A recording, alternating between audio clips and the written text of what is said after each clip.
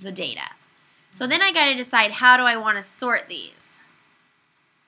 So if you actually go right up into the very, very top where it says A, B, C, D, you'll notice these arrows show up that only show up when you hover on them.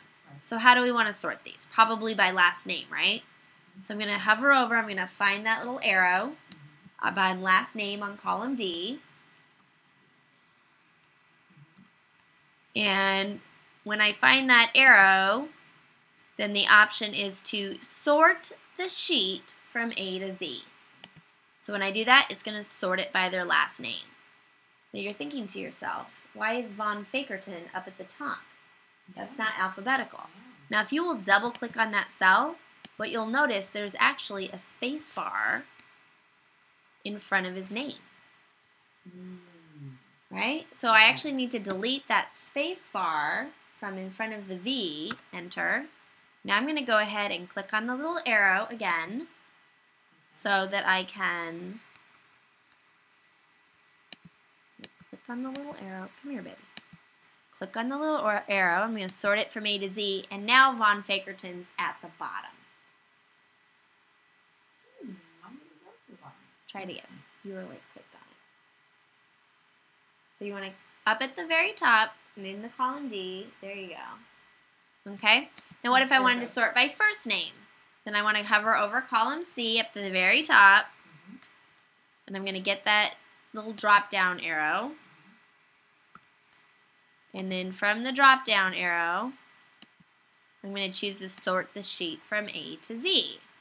And so there I'm able to go through and I can sort all these. Now if you want, you can also choose to filter.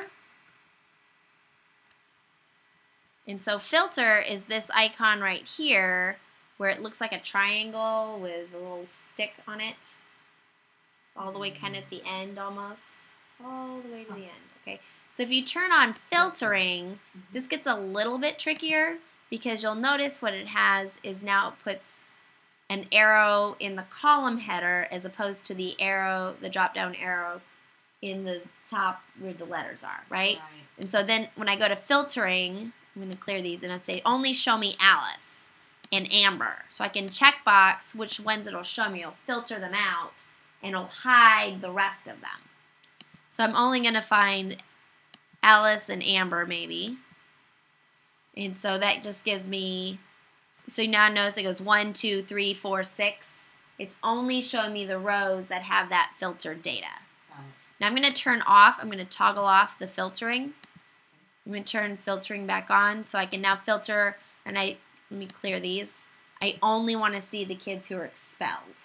So I'm going to click on, so now it's only showing me expulsion as the type of offense. And I am able to filter more than one, so I can say what type of offense, and I can filter by their name. So I only want Alice's who've been expelled. So in this case, I have 2 of them. And I just go back to the toolbar, this little triangle with us on a stick, and I turn off the filters. So I'm able to sort all the data, but all the data is there by finding the little triangle at the very, very top where the letters are. And then I'm able to turn on filtering.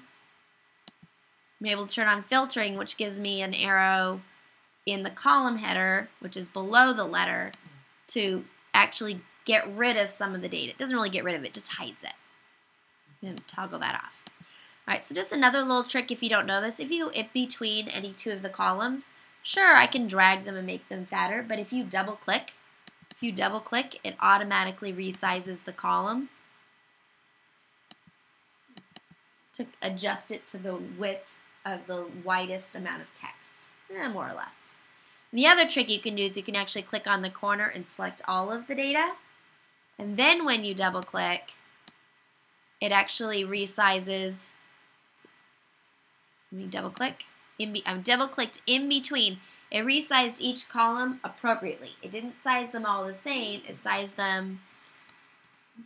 You notice some of them are skinnier and some of them are fatter based on the width. So you notice the student ID column, it's the width that it is so it can accommodate that really long student ID that I have down there apparently. Okay, so that is the sorting tab.